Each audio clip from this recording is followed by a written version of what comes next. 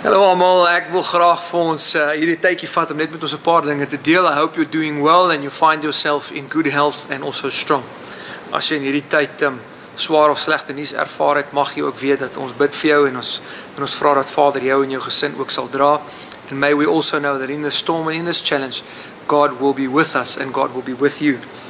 Ons is dag 18 en ek lees vir ons Psalm 19 vers 15. Laat die woorde van my mond en die gedagtes van my hart welbehaaglik wees voor u aangesig. O Here, my rots en my verlosser. Hy praat oor twee goeders hier. Hy praat oor die woorde van jou mond en hy praat oor die gedagtes van jou hart. Now I want to remind you today that we speak very easily and sometimes we even think ungodly thoughts. Veral in hierdie tyd kan jou gedagtes dalk baie vinnig met jou weghardloop en jy kan dalk in jou privaatheid en jou stilte dalk woorde gebruik wat nie baie mooi is nie. Dis nie opbouend, stigtend of self goddelik nie. And I want to remind you today that let us use our mouths and our thoughts to honor God. Because Psalm 19 says, I want this to be good before you. Ek wil hê dat my gedagtes en my woorde moet mooi wees voor U aangesig. Dalk moet jy vandag 'n paar woorde uit jou arsenaal uithaal. Maybe today you have to bring your thoughts under the authority of God. Maybe your thoughts is running away with you currently about what's going on around us.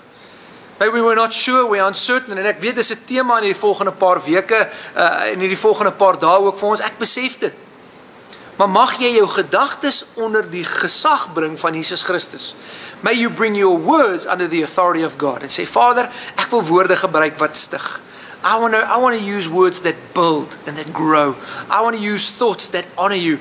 Ek wil nie toelaat dat my gedagtes weghardloop na 'n plek van duisternis, depressie en selfs ongoddelikheid. Father, may you cleanse my thoughts so that I can honor you at all times. Help ons as families, help ons as individue so that our thoughts and our words will honor you. Kom ons bid saam. Vader, dankie dat ons op Psalm 19 kan staan vandag. Dat ons wil ons gedagtes en ons woorde moet welbehaaglik wees voor U. Het moet goed wees. Our words and our thoughts must be beautiful in front of You. Help ons daarmee, Vader, ten spyte van die druk en onsekerheid, dat ons woorde en ons gedagtes sal mooi wees. Mag die Here jou vashou, mag hy jou en jou gesin ook dra. Vrede.